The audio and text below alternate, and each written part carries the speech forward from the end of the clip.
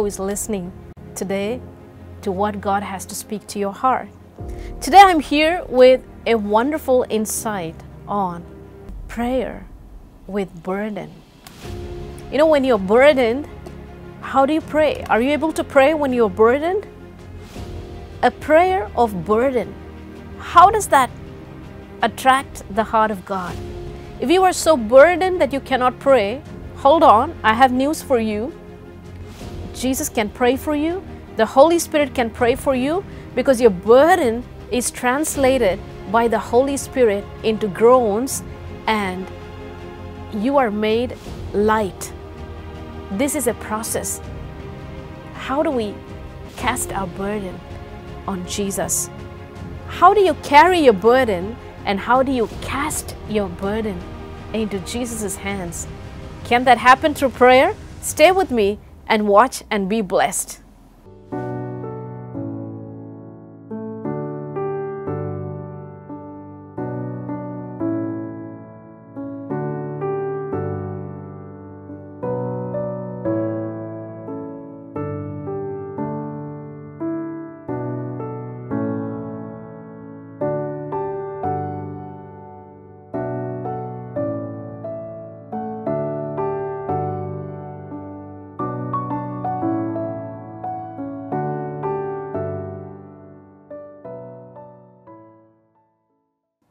My dear brothers and sisters, today I'm here with a definite word for everybody who's watching with me and who feels burdened. Now tell me, who in this world does not have a burden to carry? Right from the time a child is born into this world, the mother carries a burden, but the burden is joy and wholesome. When the baby comes out, there is complete joy. There's complete joy. The Bible says there's sorrow in the night, but joy comes in the morning. My dear friends, if you have a burden that is too heavy to carry, I want to tell you in the Spirit of the Lord, in the name of the Lord Jesus, who is famous for making His children feel light and free of any sorrow, that He Himself will lift your burden even as you are listening to this sermon. It's not because the preacher is saying it, it's because God's purpose is that your burden, His yoke is easy, and that His burden in you is light. Now, there are burdens that we carry in our lives. There's a burden that everybody is carrying. There is a weight that everybody is carrying. Is the weight a good weight or a bad weight? We all have a weight in our body, we have a weight in our soul, we have a weight in our mind. When you have a very weighty mind, that means carnality has taken over us, and that we are very puffed up and high-minded. When we are meek and gentle and slow in understanding the exact purposes of God with His time and with His counsel, we are just as meek as the Holy Spirit is. Our God does not want us to rush and push. He wants us to be moderate with time, modest with time. He wants us to be balanced with time. You know, burden should be balanced. We should have a good burden to carry. That means, He calls that as yoke easy, because the reason why a burden is also called as a yoke is because a burden, you normally think about a beast, an animal that carries burden. Let's talk about a donkey that carries a burden, the beast that carries a burden. Now, when the donkey carries a burden, it carries the burden which is just placed upon it. It doesn't have an option. It is placed upon a person, regardless of their desire, regardless of their free will, regardless of their opinion, regardless of what they want to say, think, and feel. It's just a burden somebody wants to put over somebody. That is a burden. However, when it comes to the word called yoke, you see the cattle it has an equal yoke with its partner, the other cattle. So they're always a pair. A yoke is always placed on a pair, which means there's a balance in the burden. So I want to talk to you about why balance is very important in burden. So you know what is the burden you got to carry, what is the burden you have to leave it to Jesus. What is the burden that you got to carry, and is that a healthy burden? Does that benefit the kingdom of God? And what is the burden that you need to give into the hands of God? There's a beautiful psalm that's talking exactly about this burden. Now, when the animal bows down to have the yoke placed upon its shoulder, over its neck, it is willing, and the master knows what yoke should actually go into it, what kind of a structure, the wooden structure, how much weight that beast can carry. They place a yoke equally on the cattle, on the pair of cattle that's going to have the yoke. Yoke is a willing burden, but a burden is just a mass, a heavy burden that is compulsively placed on a person. Yoke is a willing burden. A marriage is a beautiful partnership. It's a beautiful communion. It's a beautiful fellowship of two people coming together with a blessed yoke, a divine yoke, a God-ordained yoke, let's say. It's a beautiful burden. It is a burden, but it's a divine burden of two people coming in together to fulfill the purposes of God on this earth. What is the burden that you're carrying today? Is it heavy? Is it light? Is it heavenward? Is it earthbound? Turn with me your Bibles to Psalm chapter 55. This is a psalm that just addresses this one thing. Cast your burden on the Lord. That means pray and give it to the Lord. If you are carrying a burden, pray and give it to the Lord. Give ear to my prayer, O God. That's the first line. And do not hide yourself from my supplication.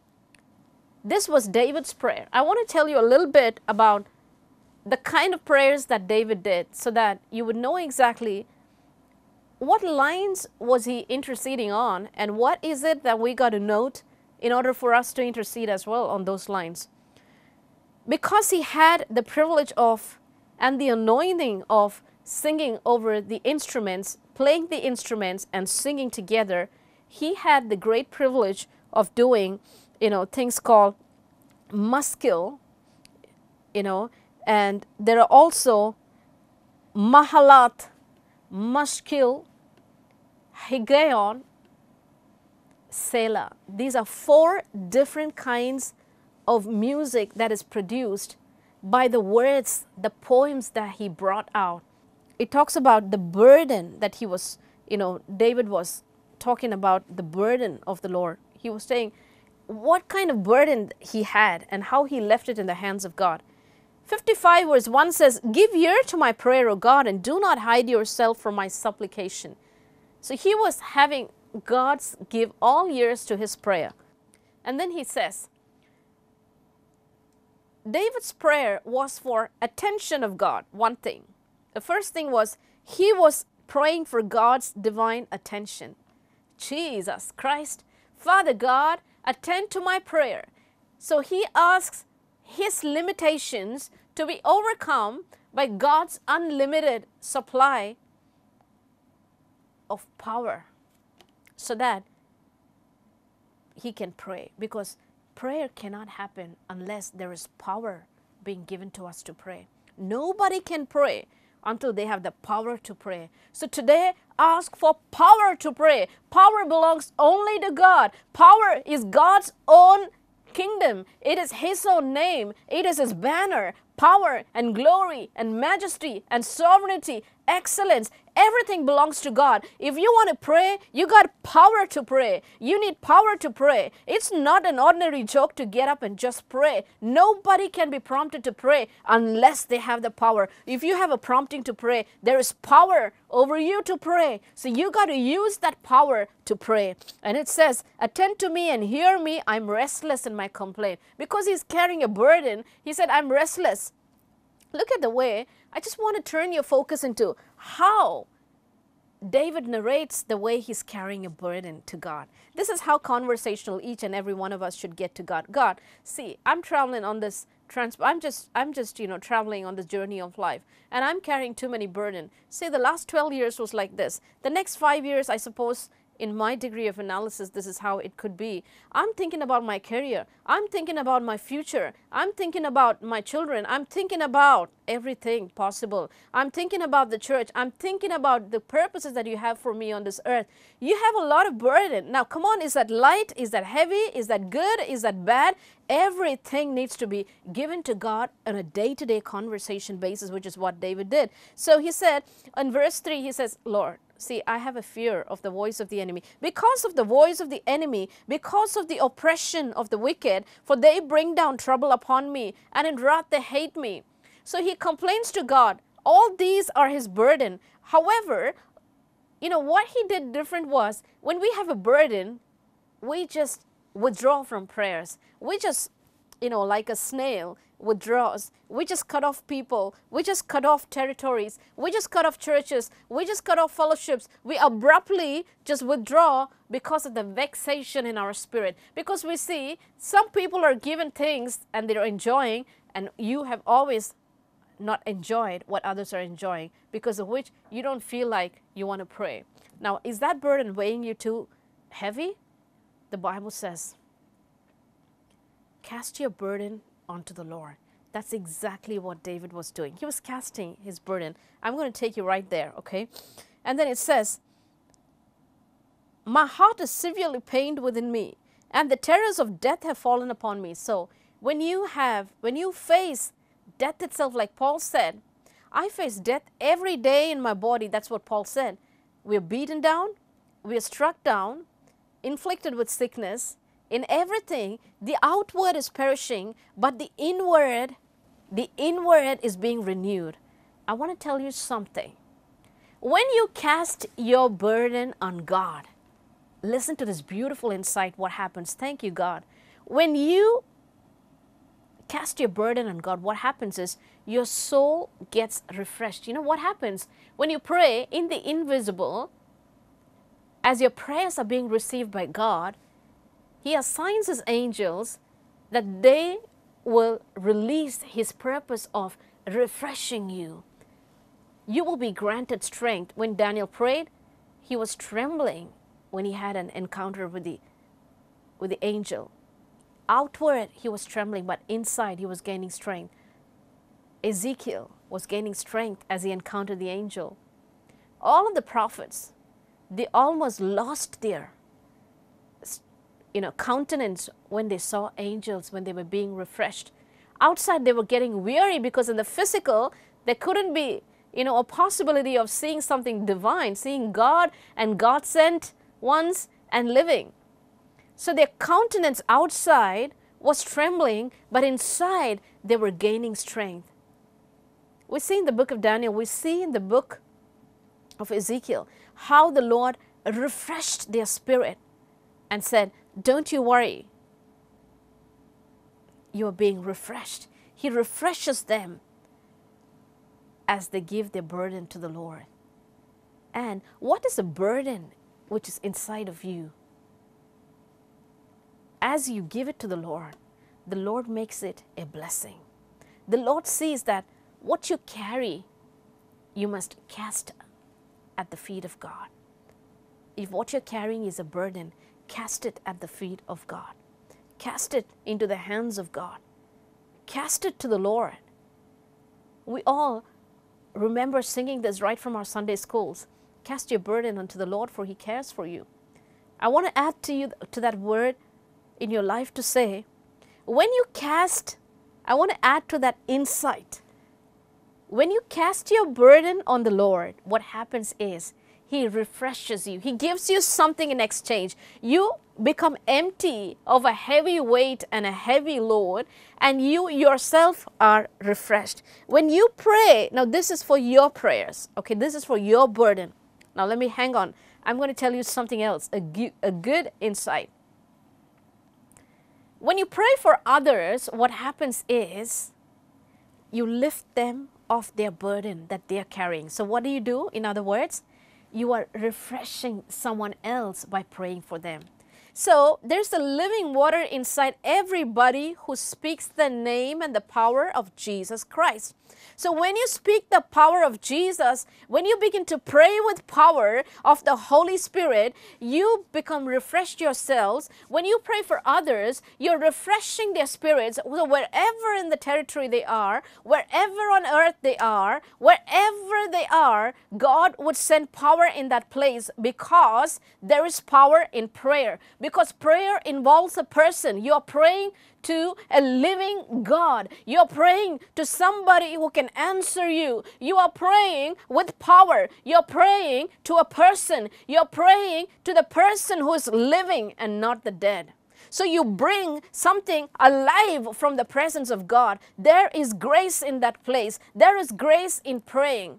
So what happens is, as you narrate everything to the Lord, it's not just a complaint, it is handing over. First you carry the burden, and then you cast the burden. You cast what you're carrying. That is the best way to handle the course of life. Life keeps throwing at us different circumstances, different encounters that we have from day to day, time to time. Every phase of our life faces us with something. Expected, unexpected, suspected, not suspected. However, the only eternal sovereign one is the Lord Jesus Christ. To the only one, God and Jesus Christ and the Holy Spirit, that is invisible, immortal, all sovereign. To Him belong the glory, the power, and the dominion forevermore. They have said the word, and that is the final word. When you pray, whole of heaven says, Amen. That's the final word. When you pray, there is power. So I'm telling you, my heart is, he says in verse 4, my heart is severely pained within me. You might want to see this as a complaint, but the way David is doing it is, he casts it as a burden. Fearfulness and trembling have come upon me. Look at this. Do you face this or not? Narrate it to the Lord. Bring your burden to the Lord. Just speak to the Lord. Say, Father, this month I have this huge amount to close as a loan. This could be prophetic for someone. Lord, I have to handle this whole thing as a surgery in the hospital. Lord, there's my son's wedding popping up, and I'm just sitting with expectancy of what's going to happen. Maybe your situation is still not there. It has no way of trending to where you think it should. Cast your burden on the Lord. This is the way David did. He was saying every single thing. He said, Lord, I come with fear and trembling.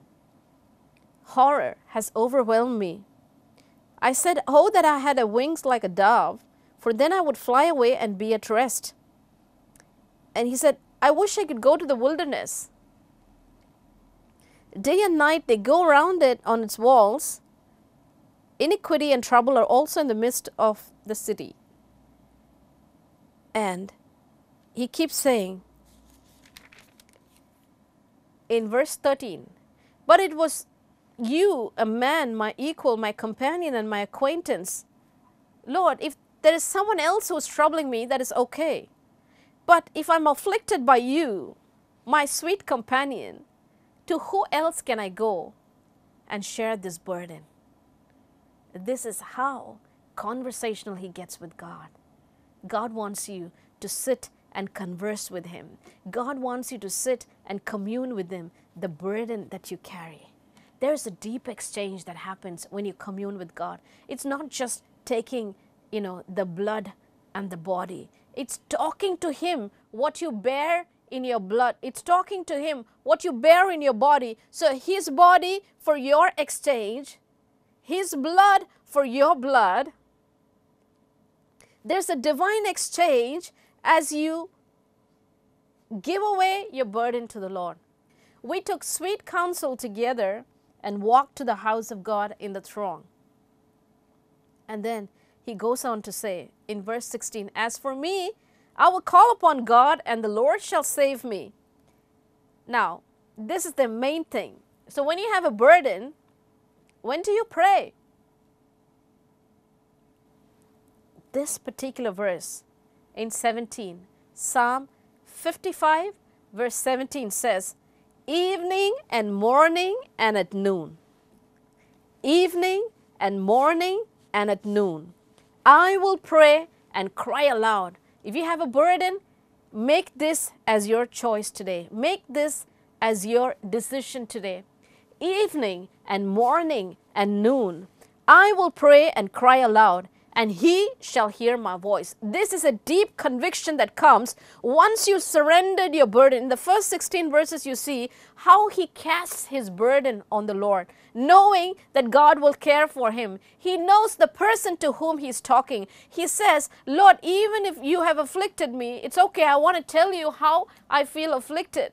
I want to tell you because you're my sweet friend. That's what he says. He said, we took sweet counsel together and walked to the house of God in the congregation, which means he lived a life where he was walking with God. That's what God told of him, a man after my own heart. Look at that verse that says, he walked to the house of God in the throng in our sweet counsel together. Are you in a sweet counsel together? Am I in a sweet counsel together as we exchange the burden? When you exchange your burden for the burden of God, you will be satisfied in your weary soul. You yourself will be refreshed. The Bible says, the one who refreshes others will himself be refreshed. So if you're praying for someone, the other word is you are refreshing somebody. When you are prayed for, you are being refreshed. When you pray for yourself, you are refreshing yourself. God wants you to pray. Prayer is a refreshment. These are prayers of refreshment. Prayer of burden becomes, when you pray for your burden, the outcome is refreshment. That's exactly the crux of today's message. When you pray with a burden, you receive refreshment because your prayer is directed towards a living God. And then he says, I will pray and cry aloud, morning, evening and at noon, and he shall hear my voice. Look at that word. And it says, he has redeemed my soul in peace from the battle which was against me, for there were many against me. And he's very affirmed and acknowledged. In verse 19, he says, God will hear and afflict them, even he who abides from of old, because they do not change, therefore they do not fear God. He has put forth his battle. He has put forth his hands against those who were at peace with him. He has broken his covenant. And then it says in verse 22, cast your burden on the Lord, and he shall sustain you. Cast your burden on the Lord, and he shall sustain you. He shall never permit the righteous to be moved. But you, O God, shall bring them down to the pit of destruction. Bloodthirsty and deceitful men shall not live out half their days, but I will trust in you. Why will I trust in you? Because in verse 22, there's a very deep acknowledgement. Cast your burden on the Lord, and he shall sustain you. He shall never permit the righteous to be moved. This is the God that you and I serve. It says, cast your burden on the Lord, and he shall sustain you. He shall never permit the righteous to be moved. And this is exactly what it says in Psalm 37 as well. This adds to the flavor of what David was talking. Psalm 37 talks about how to rest in the Lord. Refresh your spirit in the Lord. It says in Psalm 37 verse 5, commit your way to the Lord, trust also in him, and he shall bring it to pass. He shall bring forth your righteousness as the light, and your justice as the noonday. And rest in the Lord and wait patiently for him. Do not fret because of him who prospers in his way, because of the man who brings wicked schemes to pass. So this is exactly what the Lord says to each and every one of us today. It says, cast your burden on the Lord, and he shall sustain you. He shall never permit the righteous to be moved. God is working in your life. God is working. He's working vehemently. He's working fast at God's speed in your life. When you cast your burden onto the hands of the Lord, he refreshes you. If you are weary, if you are worried, give your burden to the Lord. Just begin a conversation with the Lord. Begin a communion with the Lord. Begin that fellowship with God. As you begin to speak to God, he lifts off the heaviness. He gives you your yoke easy and burden light. And as it says in Nahum 2:3, and now I will take the yoke from their shoulders and tear their shackles away. God is taking the yoke from your shoulder. He's tearing, he's breaking open the shackles, and he's refreshing your weary soul. May the Lord Jesus bless you according to this word. Thank you, Father God, that you are removing the burden from your children. Whatever burden they're carrying right now, Lord, that you will minister to each one's heart and you will break their bondages and you will set the captives free. In Jesus' name we pray. Amen. Amen.